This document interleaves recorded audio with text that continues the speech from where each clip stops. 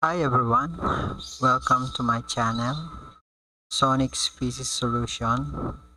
Today I will show you how to download and install Bandicam and how to use Bandicam to your PC screen recording. Okay, so let's start. So first, download muna natin ang Bandicam. May link na akong nilagay dyan. Check nyo na lang and download nyo na lang. Okay, so download natin.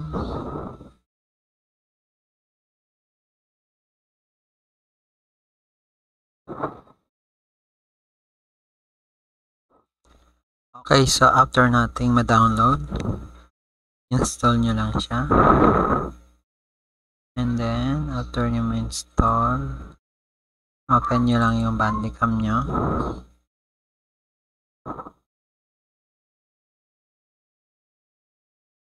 Okay, so tatakal ko lang yung ilang features ng Bandicam na alam ko. Okay, so first, set nyo yung kanyang video. Dito sa file type, select nyo lang kung anong gusto nyo, MP4 or AVI. And then dito sa video size, select nyo lang from full size sa pinakamababa niya. Okay, so pag laki ng resolution, syempre pag laki rin ng MB ng files na i-upload nyo sa Facebook or other media platform. Okay, so select nyo lang yung desired resolution nyo. And then sa FPS or yung frame per seconds, select nyo lang. Sa akin, 24. And then sa quality, select nyo lang. Depende sa inyo kung 100 or lowest 10. Pero sa akin, 10. And then, okay nyo lang siya. Okay, so okay na tayo sa setting ng video. Dito naman tayo sa recording niya. Pwede siya mag-record ng games and video players pero using DirectX. And then dito naman, kung isa-select nyo to, pwede kayo mag-record ng webcam. Select nyo lang to. Then select nyo lang yung webcam nyo. Then okay.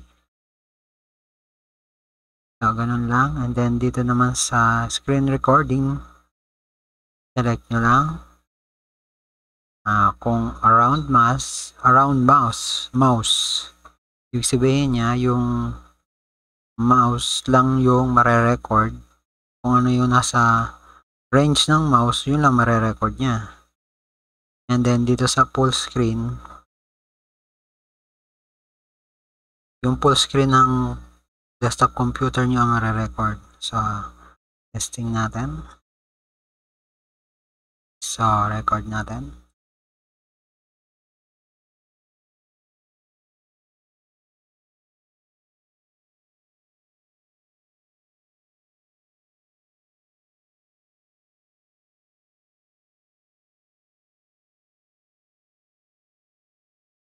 Okay, so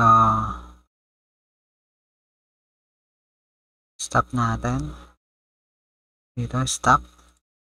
Automatic na siyang mag-save. Then, check natin.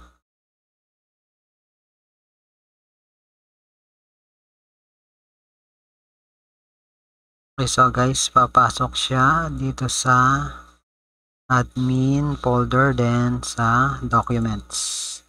Then, click niyo yung Bandicam folder. Then, eto siya. Okay, yan ang full screen recording. Okay. So, balik tayo sa Bandicam. Kung gusto naman yung desired location lang, select nyo lang itong rectangle on a screen. Then, select nyo yung ratio. Okay. Okay, yan. Lumabas na yung rectangle. Open na kayo ng video. Then, extend nyo lang siya sa desired location nyo. Then, click nyo lang tong record. So, magre-record na siya.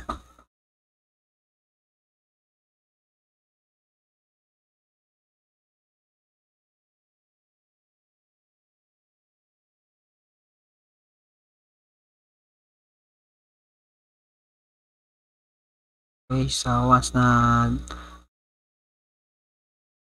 tapos na kayo, click nyo lang ulit itong stop. Then, automatic magre-record na siya. Magsisave. So, balik ulit tayo dun sa admin. And then, documents and Bandicam folder. Tingnan natin yung i-record natin. So, ito na siya. Yung part lang ng nilagay ng rectangle ang na-record.